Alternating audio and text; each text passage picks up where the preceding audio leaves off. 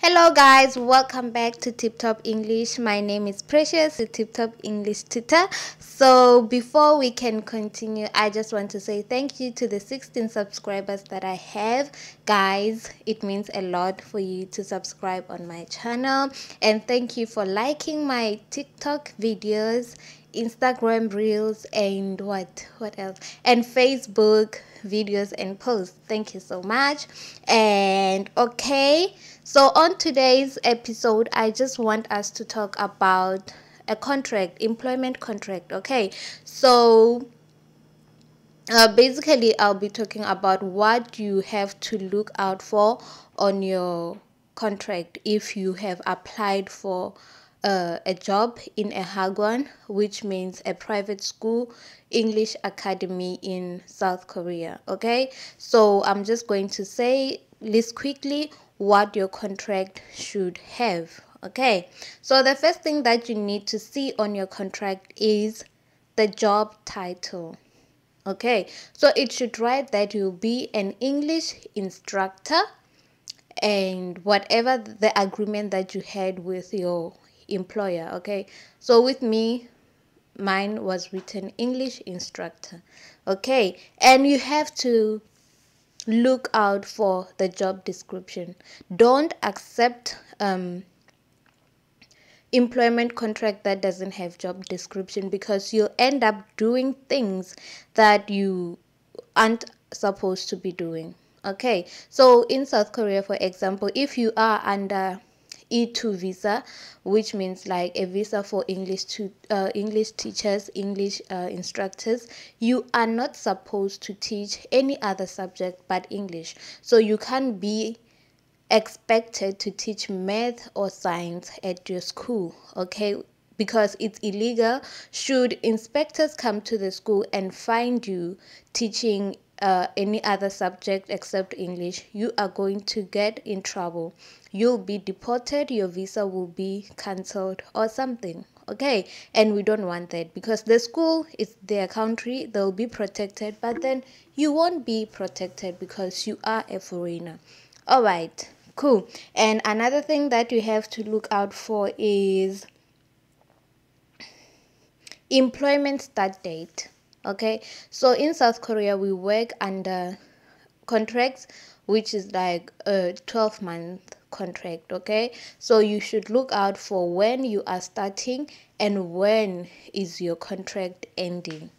And another thing that you have to look for is for a salary. Okay, so I'm just going to share a short story with what I've experienced when I was busy with my interviews preparing to come this side. So what happened is that I saw a job post, okay, and I applied for that job post, but then after applying,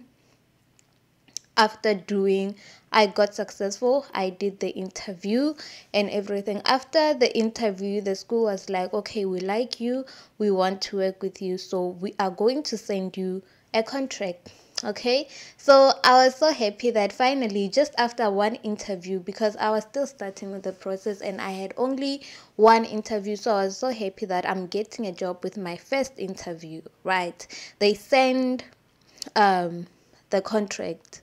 When I look at the contract, the salary that they wrote on the post and what is on the contract that they sent to me are two different things. So now the salary that was on the contract was lower than what they advertised online. Okay, so I was like, why is my salary so low right now? What is happening? They're like, no, because you are from South Africa and you don't have much experience with teaching one-on-one, because the only experience that I had was teaching online. So now your salary went down. But I was like, on the post, you didn't write that the salary is for people who have experience. You said starting salary, whether you have experience or not, this is your starting salary, and if you have more experience, that's when you can negotiate. But then for a start, they had told me that it is this amount. So I was like, just because I'm from South Africa now, it's now I should be paid less. So I didn't take that contract. So also look out for those.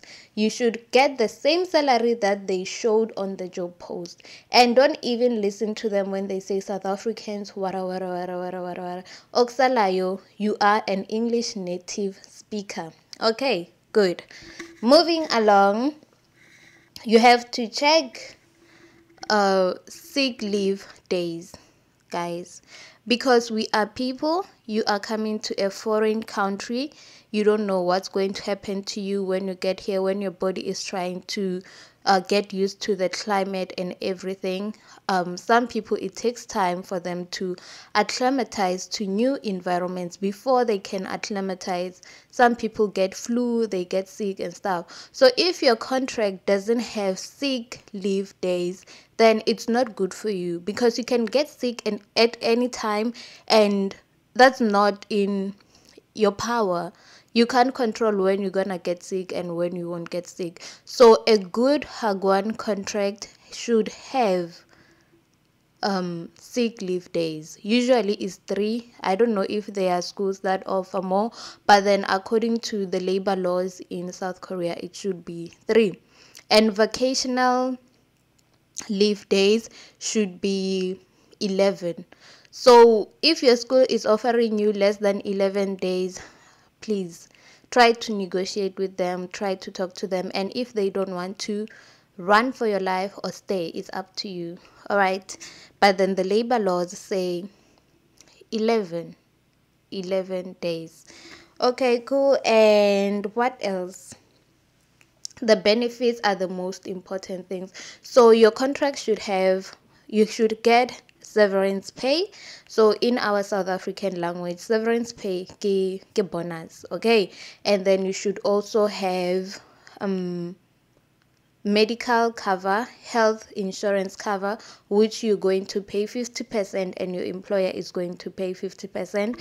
And you should have a pension again, and they should also give you the money, can reimburse you for flight ticket, or they should buy you a flight ticket. Okay, so once you, if you buy your own ticket, your flight ticket to come this side, your school should reimburse you, or they should buy a ticket for you to come. Okay, so that one is just up to you, but then most schools, they do that, and I feel like it's the right thing to do, because you are coming to work at their company. Hello, they should start showing that, okay, we want you, we will take care of you, you see. And another thing is accommodation, which is more important. With accommodation, your school should give you accommodation, not sharing. Guys, do not accept an offer from a school where you are going to share accommodation with other teachers. Number one, we are too old to be sharing, guys. You can't be sharing a house with people as if you are at res or hostel or something. You deserve your own space. Hello. And another thing, if your school is not offering you accommodation, they should give you accommodation allowance. But then I advise you to accept the accommodation that they'll give you. If you have problems with it, just talk to them that I don't like this accommodation. Please look for another accommodation for me. That's what I did, and I didn't have any problems, because I didn't like the first apartment that I was supposed to stay in, and my school didn't have a problem with looking for a new apartment for me. And another thing, just a personal advice, after interview, if it was successful, always ask to talk to the foreign teachers who are working at the school, so that they can tell you about their experience, because some schools are just red flags. You might be taking yourself to a lion's den without knowing. So try to talk to as many people as possible, and also check if the school is not blacklisted. There are group chats on Facebook and where you can ask about different schools before you can take their offer or before interview, because there are so many schools that are blacklisted. Blacklisted means they are no-go areas. They don't treat their teachers well.